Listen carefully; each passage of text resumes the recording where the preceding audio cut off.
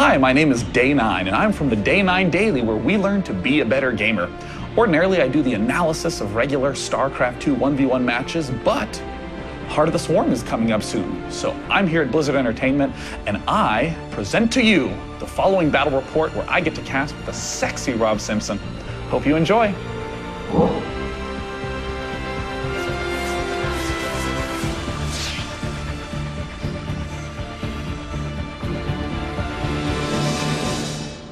Hello, my name is Sean Day9 Plot from Day9 TV. And I'm Rob Simpson from Blizzard Entertainment, and today we are going to be watching a very special StarCraft 2 match from Heart of the Swarm. Now, it is important to note that this is a development build of the game, so all of the balance and all of the units that you see here are not necessarily final. But we still get the chance to see those sick new units in action and how the strategies of old collide with the strategies of new. We have a Zerg versus Terran, and let's take a look at the map at the start. We have the natural expansion right outside the front with a pretty wide choke leading to a third base. And then right after that here on Howling Peaks, you're going to see that it actually moves into a relatively open center of the map as well. There's lots of really big wide open areas to take advantage of all those new units. The Xel'Naga Tower here to check out the back door entrance to see if there's any sneak attacks. And this collapsible rock tower is an interesting formation. If you destroy it, it closes that path that has a little bit of rubble, the exact opposite of destructible rocks. Now, once those rocks do fall over, they will turn into destructible rocks, so it is possible to open that pathway once again, should you so choose. And we're seeing the back door entrance to the natural expansion leading all the way up to the Terran base. The basics of this map would be a big map with a lot of different attack paths and no real clear focus on the center. You can easily swing around to all the backsides. Right, that's right. On this map, you are going to have to be sure to have eyes on all sides of your army. Now, at this point, it's significant to note that the new units tend to be pretty late on. The Terran is largely factory-based. The Zerg has some late layer tech, but mainly new hive tech. So in other words, the opening stage of the game is going to look a lot like Wings of Liberty. That's right, and here we can see the Zerg player already laying down his expansion down at his natural. Nothing's going to be quite different. Obviously, we don't see him rushing gas or going for any sort of new crazy tech. Yeah, and likewise, down in the Terran base, we're seeing a pretty standard barracks followed by gas opening. It looks like the Zerg did throw down some extra drones before throwing down the pool. So this is a way to get a little bit more economy before you start building those units. Can consider to be somewhat of a risk unless you are baller enough to hold off all that early pressure with drones. And now back over here on the Terran side, we do see that he has just about finished up that tech lab. And his orbital command is also just about to wrap up as well. Now, he's opening with a Reaper. Yeah, you know, the Reaper Expand is a really common play. You get the Reaper out very early. It takes a lot of gas, but not really any minerals. So you'll start to see that Terran money skyrocket so he can expand soon enough. And now, this new feature for the Reaper is that they can research the combat drugs upgrade. This enables them to regenerate their health when they're out of combat, further increasing their harassment viability. And there it is, going down. So now the Reaper has the ability to pop in, do a little bit of damage.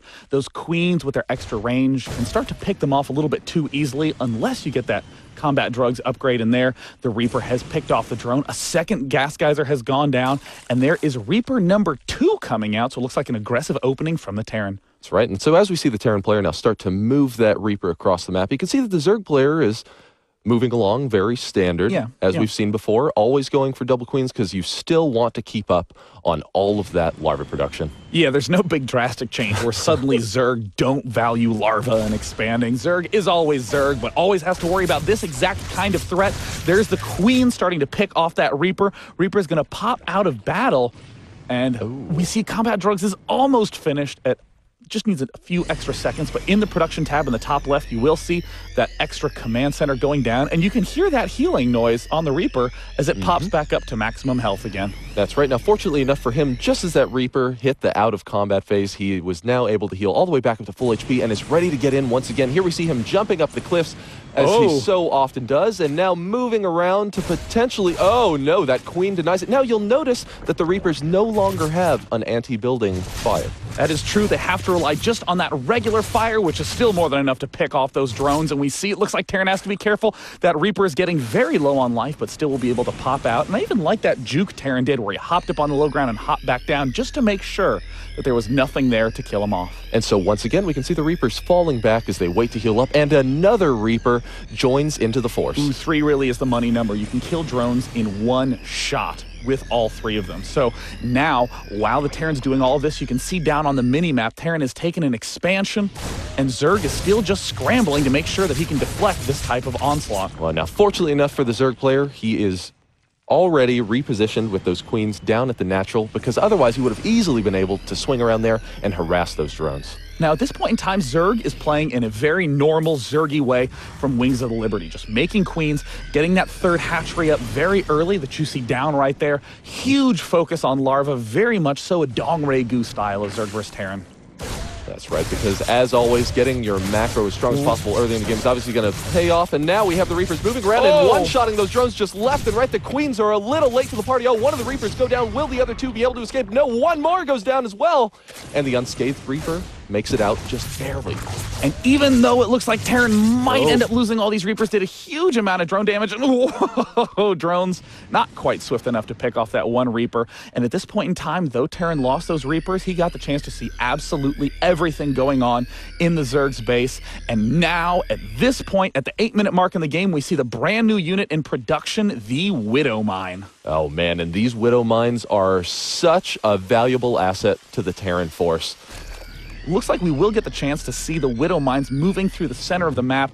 And I mean, as you're talking about, Rob, the Widow Mine really helps shut down attack pathways. Yes. These Widow Mines are like manually controlled spider mines from StarCraft 1. You burrow them, and when a nearby unit pops up, you can see that radius where they will attach on, and 10 seconds later, detonate, killing everything nearby. That's right. So the Widow Mine is a great interim solution until you're able to establish that space control with your siege mode on your tanks. And now we can actually see the Reaper. It's looking like he's trying to bait out the queens. The queens are getting just a little too close. And there, it's been nabbed, and it looks like 10 seconds will pass before that one queen detonates. And the other queen got nabbed too.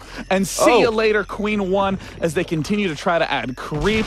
They too will go down. So very nice emergency creep spread with 10 seconds left to live. Right, just trying to get any additional mileage out of those queens that they possibly can. And now we can see that the Zerg player has just double expanded, moving on to both his 3rd and his 4th base.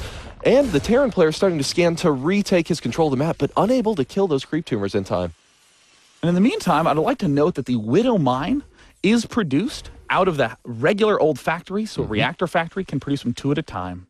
That's right, and they only cost 75 minerals and 25 gas, so relatively cheap. And they're also cheap on the supply count as well, only requiring 1. Yeah, that's a huge step up from the Hellions that required 2. You can get them out quickly because they build fast, but man, do they force you to make a lot of supply depots. Now the Terran player is staying active on the map with his Reapers, and now back over here in the Terran base, he's now starting to move out for his 3rd, and now we can see the Hellions. They were just in their battle mode and have now switched back into Hellion mode to move across the map faster. Now, when they're in battle mode, they have 50% extra HP. And they also fire in that wide cone. They're a lot better in direct engagements, but the good old classic Wings of Liberty Hellions, still excellent for these harassment maneuvers. Being able to pick off all these units, he has to be careful. There's the Zerglings now surrounding. A great surround on that creep. I really think Terran might have to go switch into battle mode to engage those Zerglings effectively. Oh, wow, that would certainly help him if he's going to stay out there. But, it's looked like he's been deterred enough to fall back into the 3rd base. And now we can actually see another new Zerg unit being created in the production tab. Swarm Host is one of the new Zerg units, burrows under the ground and unleashes locusts 1 at a time, very much so like Broodlords launch the Broodlings, and we see that research up there allows those locusts to live a little bit longer, and wow, a really fast hive tech really to make use of those brand new swarm units. And now we can see, once again, Terran players staying very active with those Hellions and moving up into that 3rd base. Just as the Spine Crawler finishes, but the pre-igniter upgrade is finished, and he is just frying those drones. They don't even need to be lining up. And it looks like he will just roast as many drones as he can anyways. A lot of economic damage done to that top left expansion. Queen Spines still have very long range. Looks like these Hellions will be deflected. Finally get picked off, but I mean, as you can see, the big theme of Terran is that with all those new factory units, the Widow Mine, the battle mode Hellion, and of course the Warhound that we have not gotten the chance to see, all that makes mech play very viable. And now we see, so 3 Swarm Hosts just popped out for the Zerg player. These are units that you're going to see move across the map and burrow and produce those locusts, just as you'd mentioned before. And the Locusts are essentially free units. They don't cost anything. They don't cost any supply. They do live 15 seconds. They can get bumped up to 25 seconds with that special upgrade that we just saw finish up at the Infestation Pit. But they're excellent long-range siege weapons. And there's a Swarm Host popping out right now. And man, this Zerg is expanding very, very aggressively. That's right. Back down in Terran land, we can see that the Terran player is kind of ready with his siege line down here. Just as you've seen before, you always use those tanks to establish that space control. And now we have one of the battle